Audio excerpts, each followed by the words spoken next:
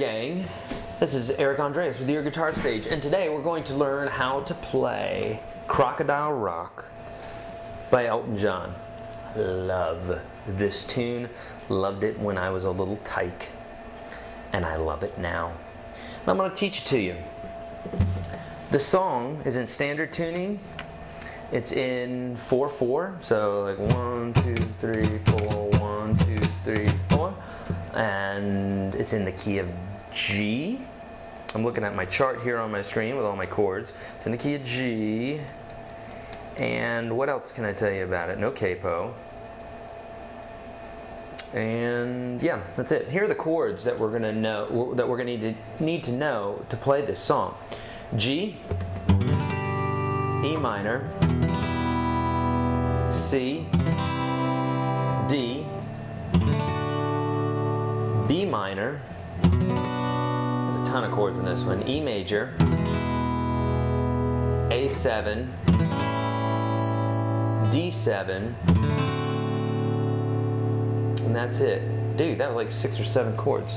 So unlike a lot of songs that are only 2 or 3 or 4 chords maybe, this one has a few more. So here we go. It's gonna go something like this. I don't know the lyrics. That's my little preemptive thing that I say all the time, because there's always some clown pants who messages me and says, "You don't know the lyrics," which is why I have my YourGuitarSage channel, not YourGuitarSage. This is for guitar lessons. Here we go. It's gonna go something like this. Intro. E minor, C, D. You'll repeat that again. E minor. We'll talk about the strumming in a minute. C, D. So here's our first.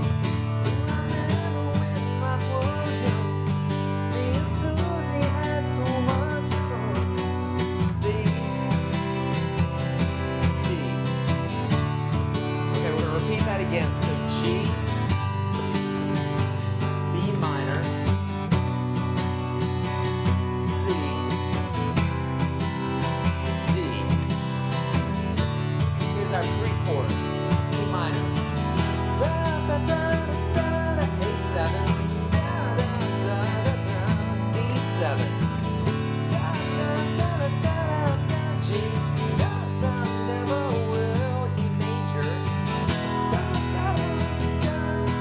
A7, D7,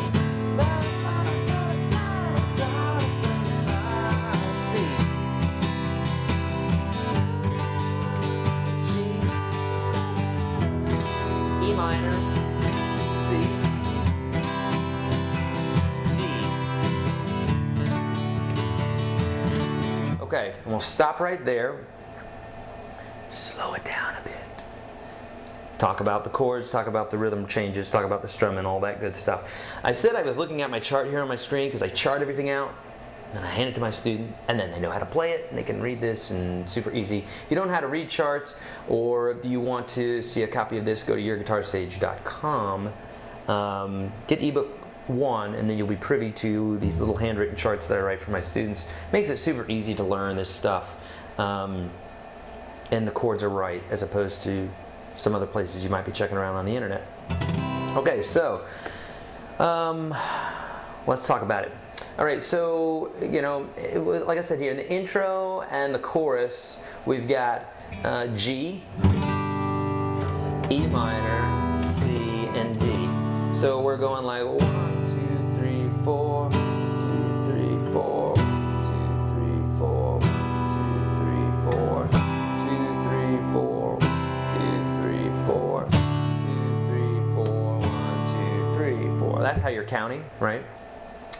And that's the intro and all the choruses. So the verses are G, G, so 2 G's in a row, E minor, C, C, and D, D. And then you repeat that whole thing twice for the verses. And the pre-chorus we said was 2 measures of E minor, 2 measures of A7, which you could play either this way chord this way.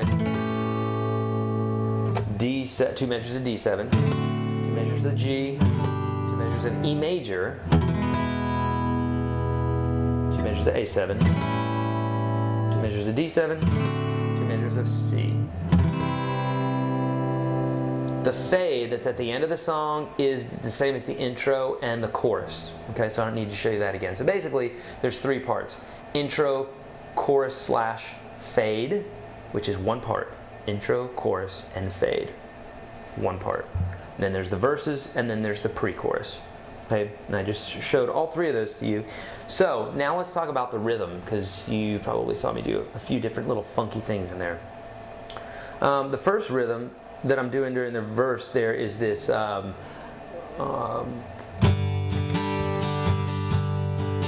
if you've seen any of my other videos, you'll know that that is like one of the top rhythms that you're going to find in pop, rock, and country music. And it goes 1, 2, and 4, and 1, 2, and 4, and. For those of you that don't know down and up beats, then it's down, down, up, up, down, up. Okay, I don't like teaching that way because it doesn't say, it just says what the strum is, it doesn't say what the beat is. So typically down beats we strum down and up beats we strum up.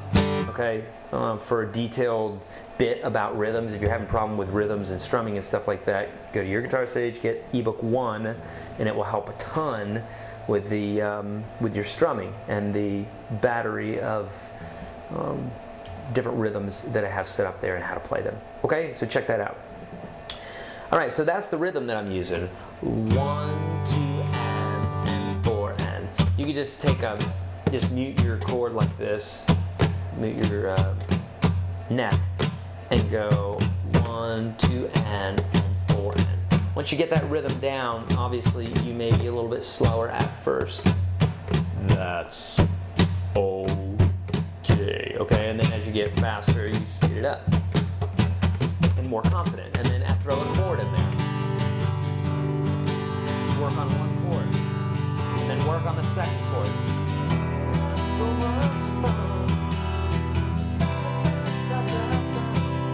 Actually, that was the wrong chord progression. It should have been a B minor there.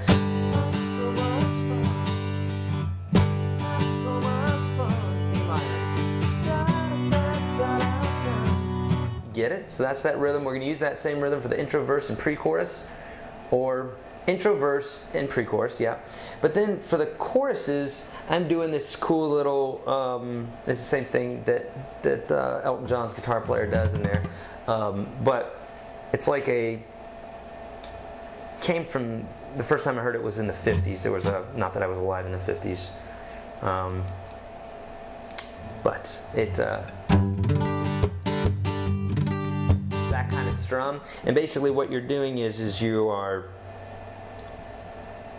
raking across the strings instead of just going bam like that. You're going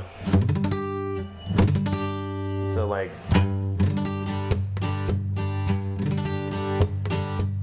and you get that vibe kind of thing going on there. So if I just do one chord, it's going to sound like this, right? So just let your pick kind of scrape across all the strings slowly, kind of dig in a little, and then the rhythm is.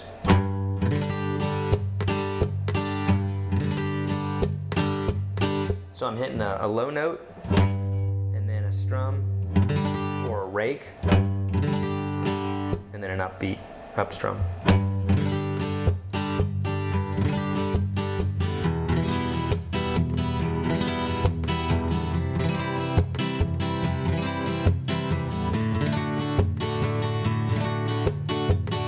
And that is it as far as the strumming. So we got both of those strums, you got all the chords, all that good stuff. If you have any questions on any of this, all this stuff is covered in ebook 1. So go get it. YourGuitarSage out.